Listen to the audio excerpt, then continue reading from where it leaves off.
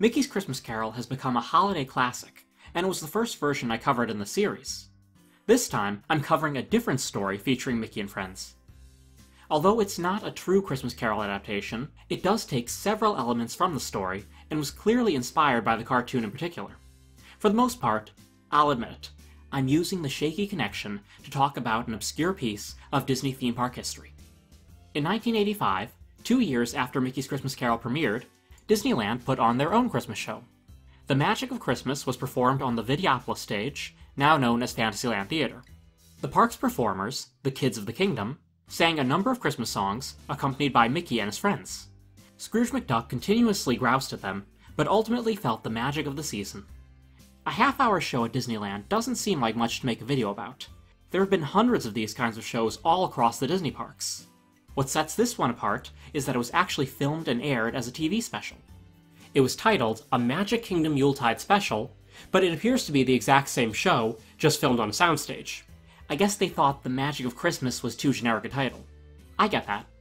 I've said this before, but it bears repeating. I love these old specials. They're incredibly cheesy, but in a very endearing way. The ones with the costume characters are especially fun. They remind me a lot of the old sing-along tapes, and hold a special, cozy place in my heart. So why not take some time and look through this odd little Yuletide special? According to the credits, the show was conceived by Barnett Ritchie. You might not know her name, but you've most likely seen some of her material. She directed and choreographed countless shows and parades, including the Main Street Electrical Parade, the Golden Horseshoe Revue, the Disneyland Fun Sing-Along, and most notably, Fantasmic. In this special, she's also the voice of Minnie Mouse. Someone involved in this production, most likely Ricci, was a fan of the 1970 Scrooge musical. 3 songs from the movie are included, and as a fellow fan, it was a pleasant surprise. The show opens in a snowy meadow. The Kids of the Kingdom, hereby referred to as the Kids for convenience sake, are walking with a few Disney friends. They're singing a rewritten version of our first Scrooge song, Father Christmas. This leads into an original song, How Much Longer Till Christmas? How much longer, oh how much longer till Christmas, Christmas? How much longer till Santa comes our way? Scrooge McDuck comes blustering in, complaining about the season. This prompts another round of Father Christmas, closer to the more sarcastic original version. Merry Christmas! Merry Christmas! Merry Christmas! Humbug! He's the meanest duck in the whole wide world, you can feel it. Scrooge, along with most of the Disney characters, is voiced by Jack Wagner. Wagner was referred to as the voice of Disneyland, doing many of the park's announcements and safety spiels. He often voiced Mickey and Friends in live performances and the Disney on Ice shows. Scrooge complains some more and stomps off, refusing to believe in the magic of Christmas. This is our closest connection to Mickey's Christmas Carol, the loose through line of Scrooge being unpleasant at Christmas time. It should be noted that he is referred to as Mr. Scrooge the whole time, and not Mr. McDuck. Donald's costume is also the exact same outfit he wore as Nephew Fred. Not wanting to let Scrooge ruin their good time, the kids propose a sleigh ride. With a little of Mickey's Christmas magic, which he appears to carry by the fistful, a sleigh is conjured up, along with 6 horses. I can't be the only one who doesn't care for these costumes. This leads to a lengthy medley, including Jingle Bells, Sleigh Ride, Silver Bells, and many other appropriate winter songs. Highlights include Mickey and Minnie skating together, and an appearance by a roly-poly Frosty the Snowman. Scrooge has apparently been lurking nearby, and scoffs again. The kids want to see Santa's workshop next. A little more of Mickey's Christmas magic sends us to the North Pole. The elves are hard at work, along with 7 familiar dwarfs. This is accompanied by, of course, Toyland. The wooden soldiers march out next. This is followed by my favorite part, Brer Bear, Baloo, and Liverlips, all clad in tutus, performing the dance of the Sugar Plum Fairy. Unfortunately, the next song is my least favorite part. A quartet of baby dolls belt out the novelty song, Nuttin' for Christmas. It's meant to be funny, but it comes off as shrill and obnoxious. At least the actresses look like they're having fun. Oh, we're getting nothing for Christmas. Yeah, nothing. Mommy and Daddy are mad. Boy, stay mad. Luckily, a red-nosed Goofy shows up next as Santa. He's accompanied by the silly reindeer, who are much more endearing than those creepy horses. After a few verses of Must Be Santa, Goofy launches into our second Scrooge song, December the 25th. Of all the days in all the year that I'm familiar with, there's only one that's really fun. My birthday. No, that's not it. Scrooge McDuck wanders in at the end, insisting that the best day of the year is not Christmas, but payday. Wait, but Scrooge is the boss. Wouldn't that mean he'd have to pay his employees? That doesn't strike me as his favorite day. Goofy begins handing out presents, including one for Scrooge. Scrooge isn't sure why anyone would give him a present, and reluctantly opens it. The present seems to contain the spirit of Christmas itself. Out pops an enormous Christmas tree, and suddenly Scrooge is completely on board with the holiday. I guess old Ebenezer didn't really need 3 spirits, he just needed a magical box. He announces that he'll be joining Mickey for Christmas dinner, although I don't recall them ever inviting him in the first place. Oh well, it would be too awkward to tell him not to come, I guess. Everyone dances around the tree, singing the opening song, A Christmas Carol, from Scrooge to end the special. Sing a song of gladness and cheer, for the time of Christmas is here. Aside from highlighting a few fun moments, you might be wondering why I bothered with this old special. I described the connection to Dickens as being shaky, but that was being generous. I think what really intrigued me about this TV special is that it happened at all. Like I said, this was adapted from a show running in Disneyland the same year.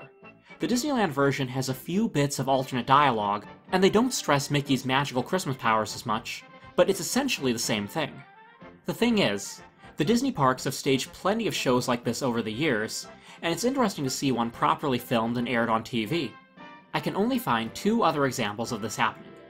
Believe You Can and You Can was an absolutely insane special I covered a while ago to promote the opening of New Fantasyland. At one point, they recreated several numbers from the Fantasy Folly show. This wasn't the main focus of the special, however, and seemed more like a time filler. The other special was Mickey's NUTCRACKER, which aired in 1992 and did exactly what the Magic Kingdom Yuletide did. It took a stage show, filmed it with slightly better production values, and aired it on TV. I imagine it was pretty easy.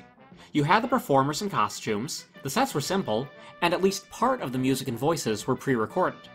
Unless I'm missing an important detail, it seems really cost-effective.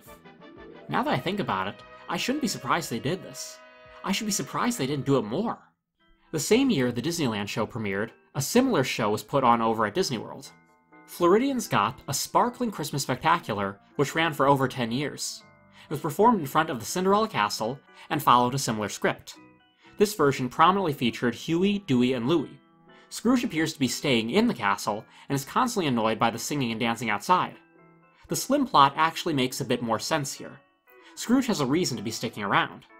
In the Disneyland show, it was unclear why he lingered if he hated the festivities so much. Unless, of course, he secretly wanted to join in, but refused to out of a sense of pride. But perhaps that's reading into things too much. Either way, the Disney World show also ended with Scrooge being touched by the spirit of Christmas. Rather than a box of Christmas magic, it was just a simple gift that did it. The gift was nothing more than a piggy bank, but a kind act can go a long way. I'm pretty sure I've seen the bit with the Sugar Plum Fairy Bears done elsewhere, possibly in a Disneyland Paris show. I wouldn't be surprised if bits and pieces of the show were reused in other things, but I'm not about to watch every Christmas performance from the parks. That's a little too much for me. And just because we've still got some extra time, here's a quick rundown of even more Disney Christmas carols. In 1957, McCall's Magazine published a very abbreviated Christmas carol with illustrations by the Disney studio. It seemed to be inspired by the 1953 short Ben and Me, and replaced Bob Cratchit with a little mouse named Cedric. Cedric works as a repairman in Scrooge's watch shop, and his smallest children are named Tiny Tick and Tiny Tock. Instead of being visited by 3 spirits, Scrooge is visited by the ghostly personification of time itself, who shows Scrooge a dismal future where his only legacy is his greed. It ends the same way, of course, with a reformed Scrooge treating everyone with kindness, especially his mouse employee.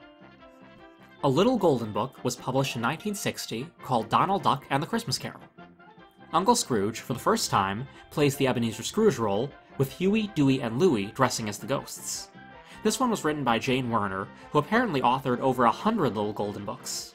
Arguably, it's most notable for featuring artwork done by Scrooge McDuck's creator, Carl Barks. A very straightforward version of the story, starring Scrooge McDuck, was published in Italy in 1982. This was 1 year before Mickey's Christmas Carol premiered, and I'm not sure if it was a coincidence or not. Instead of making use of the many Disney characters Mickey did, this version only has a few familiar faces. Donald Duck plays Nephew Fred again, Daisy Duck plays his wife, and Gladstone Gander plays one of their friends. Jacob Marley is played by one of Scrooge's rivals, John D. Rockerduck. Otherwise, everyone else is a somewhat generic dog-faced person. The story was printed in the US for the first time in 2019. The very well-done DuckTales reboot had a Christmas episode with a rather tongue-in-cheek reference to the story. Scrooge is apparently friends with the three spirits, who travel through time to visit the world's greatest Christmas parties. Christmas Past in particular is clearly modeled after Jiminy Cricket. One of the best touches of the episode is the end credits. Not only are they drawn in the style of the opening credits for Mickey's Christmas Carol, they're even by the same artist, Mike Peraza. Of course, there's the motion capture movie from 2009. That one warrants its own entry, although I can't say for sure when I'll do it. Finally, there's a slew of TV series that had their own take on the carol. I covered the 101 Dalmatians episode in my Cruella de Vil video, but there are plenty of others. The Sweet Life on Deck, Jake and the Neverland Pirates, etc., etc., etc. I'm not too interested in covering these unless I really reach the bottom of the barrel. The Magic Kingdom Yuletide Special does not have the same staying power as Mickey's Christmas Carol, nor was it meant to. It still has its own charm, however, and it certainly makes for a fun little obscurity, especially for channels like this. Oh, go on, Mr. Scrooge. Open your present. What have you got to lose? Well, all right, if you insist.